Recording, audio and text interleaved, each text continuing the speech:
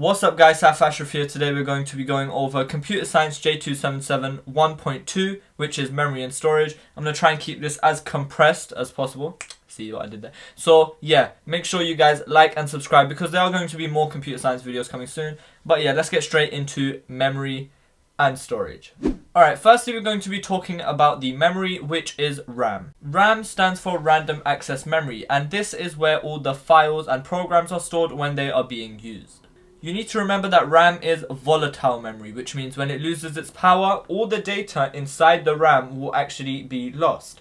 That's why you should back up your files every single time you're doing a Word document or something like that, because that is actually stored in RAM.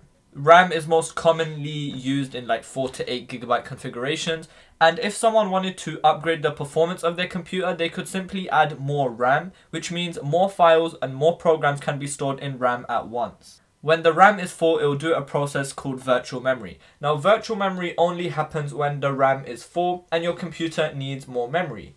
This is when the computer uses its secondary storage as RAM, which does mean the computer runs a little bit slower, but does mean you get a little bit more RAM. That's why most people upgrade their RAM from 8 gigabytes to 16 gigabytes, so this swap doesn't have to be used. Now let's move on to ROM, which stands for read-only memory. The ROM is built onto the motherboard and it contains the BIOS software. Just in short, the BIOS is basically the boot up sequence for the computer, so it knows how to turn on when you press the button.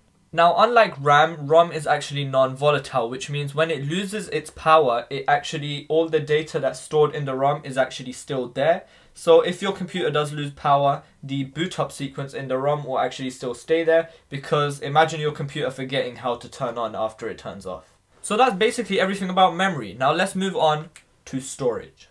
So there are a couple types of memory which you do need to know of. Those are hard disk drive, solid state drive, flash memory, optical storage, and magnetic tape. This is a hard disk drive. This is 2000 gigabytes. Now let me tell you about this real quick. So as you can see, hard disk drives have a lot of storage. This specific one is 2000 gigabytes. And yeah, one of the pros of hard disk drives is that they have a lot of storage. However, they are a bit big and clunky, so it's a bit hard to take them around places. Like I wouldn't want to put this in my pocket. They're not as durable, so if I was to drop this like that, which I shouldn't have done, it would probably break and the data would be lost. I shouldn't have done that.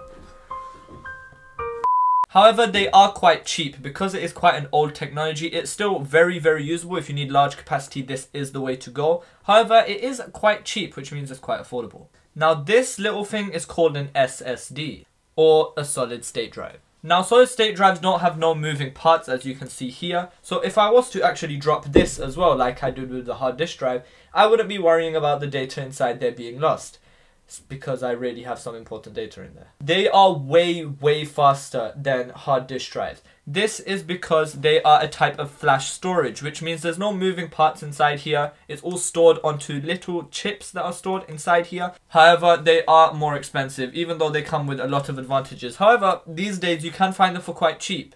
But for the exam, you do need to know that these are more expensive than hard disk drives. This is flash memory, also known as a simple USB. These don't have much capacity, but they are extremely portable, and if I was to dash this as well, it wouldn't break very easily. Now, optical drives are drives such as CDs, so if you guys have a PlayStation or Xbox, those little discs are basically optical discs. They don't have the most storage in the world, and they aren't the most robust in the world.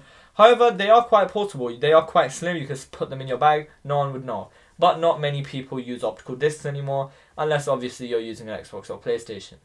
Now, the last thing we do need to talk about is capacity. Capacity meaning how much data you can actually store inside one of these devices. Now, I'm going to read this off my iPad here. A bit is the smallest measurement of data. A nibble is 4 bits of data.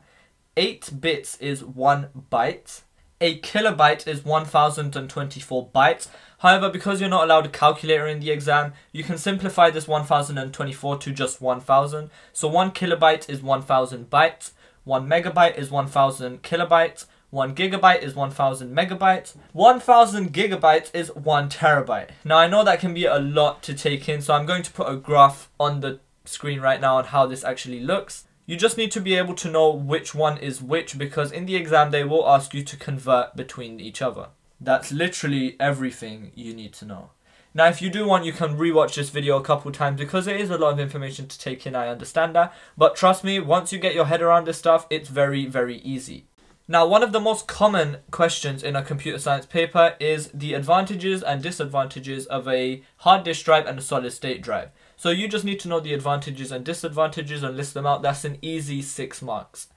So make sure to like and subscribe if this video helped you, and rewatch the video again because this stuff really does need to be in your head, and once you guys understand, it will be very, very easy. Thank you guys for watching. I'll see you guys in the next video, which is probably going to be about that because I can't remember right now. But yeah, thank you guys for watching. I'll see you guys in the next video. Peace. Okay, done.